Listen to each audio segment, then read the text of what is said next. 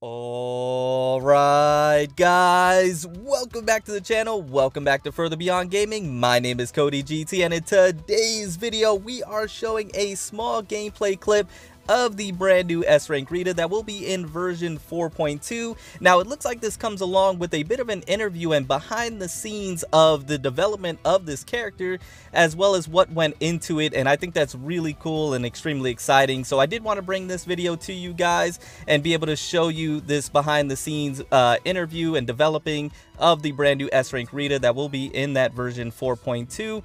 And this is coming off of the Discord. That's where I'm getting this information from. So if you do want to join my Discord today, a link will be in the description below. Go ahead and click that link, join the Discord today. And if you do enjoy the content, you like what you see today, go ahead and drop a like. It helps out tremendously. And if you're new to the channel, you haven't subscribed already, go ahead and consider subscribing today. Join the FBG family. Now, without out of the way, like I mentioned, that small clip at the beginning of the video, that was a little bit of the gameplay of the brand new S-Rank Rita. She looks amazing, and she looks like she's going to be a lot of fun to play with the different spirits that she's able to summon.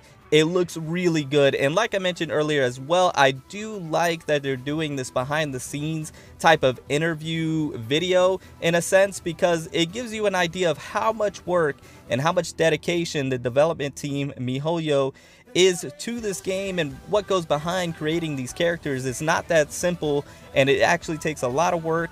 It takes a team effort, and it's really amazing. I do like this, and I hope they do this more often as well when it comes to future characters, being able to show what goes into it, how much work and dedication that they put into it, because it allows you to appreciate that character a little bit more, at least for me anyways, from my standpoint. When you take a look at, you know, what goes into the design, what goes into the animations, the graphics, and things of that nature, it for me appreciates the Valkyrie and the character and what the development team MiHoYo is doing and the amount of effort that they're putting into it. Right now they're showing the different spirits, the snake, I believe it was the owl, and we have other ones here as well. Great designs. I really do like how they look. I think they're spot on, and like I mentioned earlier as well, I think this character is going to be a lot of fun to play with.